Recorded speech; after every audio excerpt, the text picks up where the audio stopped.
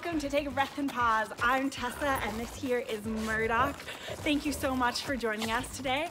I am so excited to announce that we are going to do a gluten detection series. This is my first time doing scent work.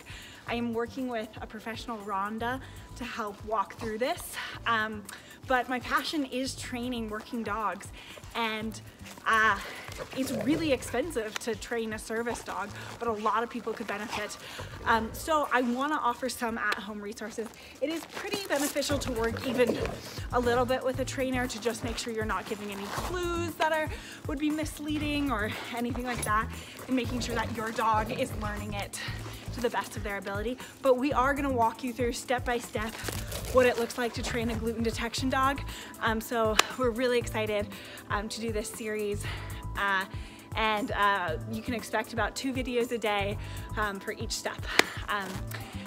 So thank you so much for joining, and so excited to work with you to train your dog to help you if you have celiac or an allergy or anything like that.